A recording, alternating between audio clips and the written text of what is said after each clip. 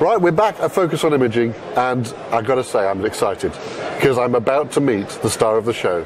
The star of the show, David Parry, who's going to show us the star of the show, which is the Canon 5D Mark III. And I've been bugging Canon for 3 days to get to see this camera, and finally I've got it right here in front of me. I can't wait to get my hands on it. How you doing, Dave? I'm very well, very well. Brilliant. This is the big star of the show. Came out just as the show launched, the Focus on Imaging show. Tell us a little bit about it, please. Okay, so well, first of all, I'm very excited to be able to talk to you about this camera. I've been wanting to talk about this camera for a very long time because people have been asking us for the replacement for the 5D Mark II for quite a while. Oh, it's been quite the buzz for about 3 years. Yes, yes. So it's very exciting to be able to talk about it. And actually, I'm really excited by the amount of new features we've actually got on here and the leap forward that this one is over the 5D Mark II. I'd say this is a much bigger leap on this one than we have between the Mark I and the Mark II. So the jump from the Mark II to the Mark III for me is a big step forward. Absolutely. I mean, the features start, I think, with the autofocus, which is, I mean, the 5D Mark II was well known to be a great camera for like wedding photographers and things. Yeah, yeah. But I think with the new autofocus, you could use this for sport and all sorts of things, couldn't you? Yeah, I mean, the 5D Mark II had a 9-point AF system, which was very good, and it was fine for portrait photography, wedding photography, landscape, and detail work, and this kind of thing. But if you ever put this camera into a sport environment, the 5D Mark II into a sport environment, it didn't really excel. It didn't give you the best. So people fed back to us that they want a better autofocus system, and what we've done, we haven't just given them a better autofocus system, we've given them the best autofocus system that we can actually produce. So in here is our 61-point AF system from the 1DX. Right. It's got 41 cross types. And there are actually some slight differences between the 1 and the 1DX. The main difference being is this one doesn't actually see in colour.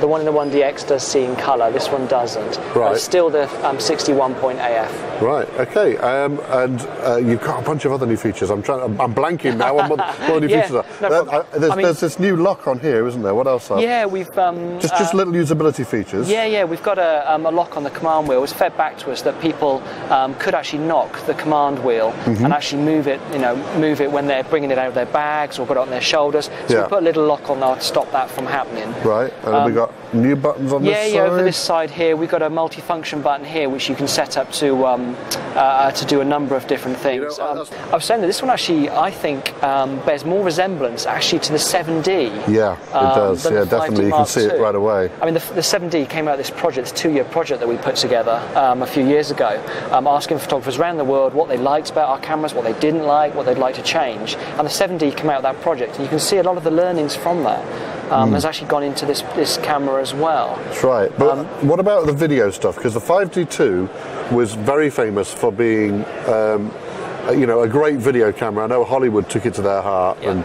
it got used in house and all sorts of things. What have you done to develop that side of the camera? Well, there's a massive leap forward now from the technology. Obviously, the 5D Mark II was the first camera that we launched, which did full high definition movies, and since then, obviously, technology's moved on, and actually the whole DSLR video industry has moved on. It's quite incredible now what people are using these cameras for. We've got them for, they've been used in house and 24 and things like that. There's been feature film shot on them. Now what we've done to really improve on this is really we've cut down things like the rolling shutter effect and the moire effects and the artifacts that you used to be able to see on the 5D Mark II. So the video capabilities are actually, once again, very similar to our 1DX. Right. We've also got things like, you've got a microphone input on this. You've also got a headphone jack as well. So you can monitor audio at last. Yes, you can. Yes. And you've got That's actually a really big one. Yeah. I have headphones on right now because it's such an important thing to do. So you actually have full control over the levels as well, so you can adjust those. You have 2 compression rates on here. You have all-I or IPB compression, depending on your shooting format. So it's a very, very versatile camera for videography. And I think also you've got this really cool new touch wheel on the back, haven't you? Yeah, the touch wheel. So what people found that when they were shooting movies, if they wanted to change the exposure and this kind of thing, if they rotated the wheel, so the clicking could be picked up by the microphone. So on the 1DX, what we did is we turned this into touch sensitive when you're in movies. So literally, you can change the settings just by doing that. and we've now incorporated that into the 5D Mark III as well. Right, and I think you've also got another really quiet feature on here. We're going back to the stills. You've got the silent shooting mode, haven't you? Yes, yeah. I mean, it's faster anyway, isn't it, for continuous shooting? Yeah, continuous shooting on this one is 6 frames a second over 3.9 on the 5D Mark II. Yeah. So you can see straight away with this more advanced AF system and the 6 frames a second, this has opened this camera up to a lot of sports and action and is that wildlife photographers. just down to the faster processor, or is that? Yeah, we've got our Digit 5 Plus in here, which is once again from our 1DX. Not the 5, the 5 Plus. The 5 Plus, yeah, which is 17 times faster than our Digit 4, so it's a very, very fast processor. Right. But yeah, going back to what you said about the silent shooting. Now, we've had silent shooting before, but what that's done is just broken up the noise. So you have the mirror come up, shutter open and close, then a few seconds later the mirror will go down. What we've actually done with this one, we've got a brand new mirror mechanism in here, and what it actually does is slows the mirror down. So the mirror slowly comes up, then comes down, and it breaks as it comes down, slows down and stops. So it doesn't go makes it a lot clunk? quieter. No. Right. Very, very quiet. I mean, I can demo that if you want to have a let's quick hear listen. that. Let's hear that. Let me take my lapel microphone. I'll hold it right next to the camera. Right. So play us. So first of all, let's just put it. So let's move this so you can see the mic. There we go. Okay, so I'll just put it on continuous shooting. So this is 6 frames a second as normal. Okay. There's what we used to. Yeah.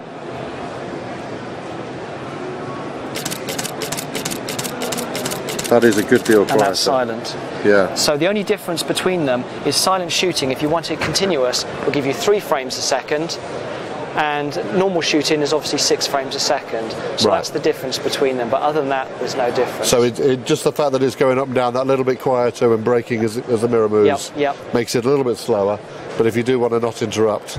I mean, I think that's one of the features that most people here at the show have seen now and thought, that's brilliant. I do work in theatres, I do work in churches and those sorts of environments where you don't want to attract attention to yourself, you don't want to distract anyone. People are absolutely thinking that's fantastic. You know, it's funny, it's always the features that you don't expect that people pick up on, and I've talked to a lot of people while I've been here at the show. It's the last day of the show now, and I've talked to a lot of people about this camera because obviously it launched at the start of the show. Yeah. And the feature that everyone has said they're really impressed with is that quiet shooting. So, I mean, obviously there's lots of other great features on it, but people seem to have picked up on that one as a cool feature. So, and to be honest, I've been shooting with this camera, and I actually really enjoy using it on silent because it actually feels really nice. The vibration is slightly different through the camera, right? And actually, because it is that bit quieter, it just feels that bit softer, and it's actually very nice to use it in that mode anyway. So, unless you need that 6 frames a second, you might want to just leave it with the quiet shooting turned on. Interesting move. How are people reacting to it at the show? Are they liking it? Yeah, it's going down really well. I think it's one of the most eagerly anticipated cameras of modern time, really. No question. Following the 5D Mark, I mean, the 5D Mark II is going to be a real camera to follow because that has been, so well accepted by the industry. It's been a superstar, the 5D II. Yeah, and obviously the 5D Mark II is carrying on. That's not being discontinued. So these two cameras will actually run alongside each other. In fact, I know 2 or 3 people that have actually left the show with 5D2s, that they've bought here at the show. And I can't help feeling that this has just sort of raised that visibility in people's minds again. That they're thinking about, oh man, I've been meaning to get a 5D2.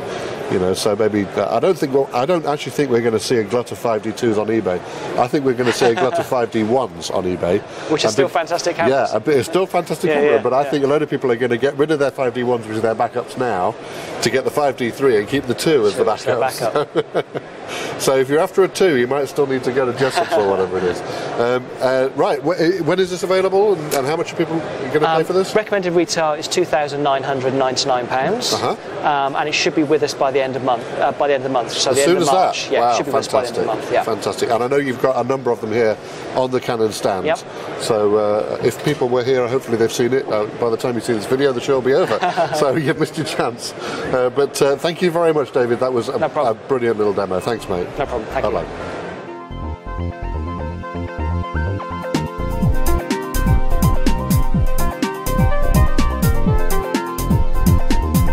Photo Walkthrough is a free online video show about photography and digital photo editing using Photoshop and Lightroom.